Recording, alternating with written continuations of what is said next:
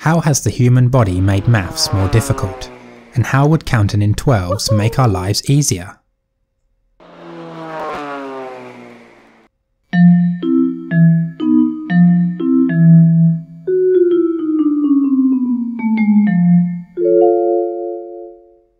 In the modern world, we group our numbers into tens, and therefore use the 10 digits 0, 1, 2, 3, 4, 5, 6, 7, 8 and 9. Once we get to 9, we have to start combining digits 10, 11, 12 and so on. This system is called base 10, but it is not the only way that we can count. We could use a number system with any number of digits. The most common bases throughout history have been base 5, base 10 and base 20, and this is because of the human body. 5 fingers on one hand, 10 fingers on two hands, and 20 fingers and toes. The base 10 system has been used in the West for thousands of years, but despite this, some people have questioned whether it is the best system for counting.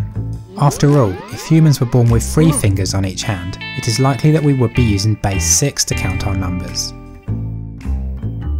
Some mathematicians believe that if we switch to base 12, also called the dozenal system, our everyday maths would be much easier to learn and use. Base 12 has 12 digits, 0 to 9 and 2 extra ones to represent 10 and 11.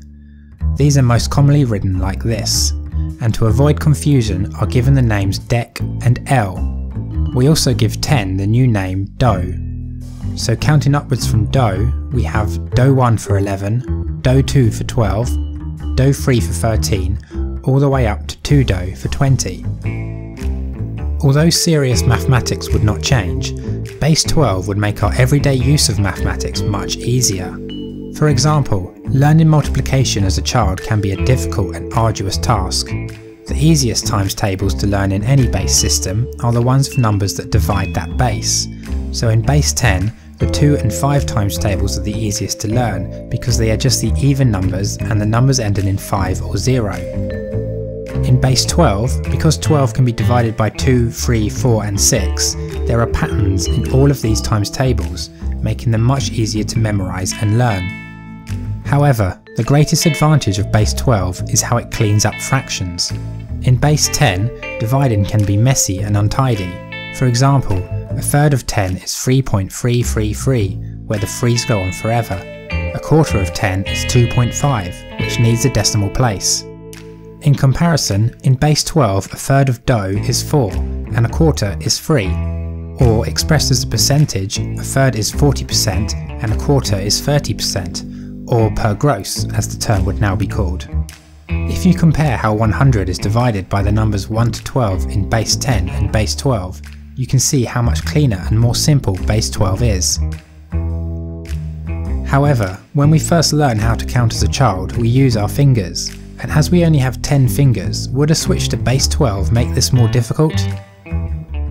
We can get around this by dividing our fingers up into 12 segments, like so.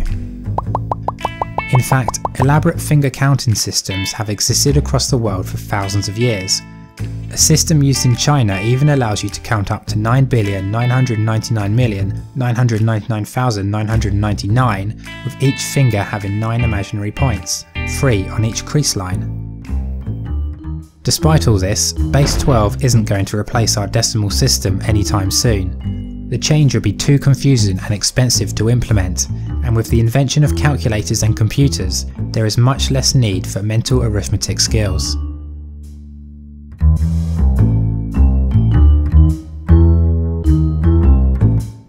Thanks for watching. If you want to learn more unusual ideas on mathematics, then check out the book Alex's Adventures in Numberland by Alex Bellos. There's a link down in the description. You can check out my previous video all about homeopathy by clicking here, and to continue seeing videos like this, you can subscribe by clicking here. See you next time.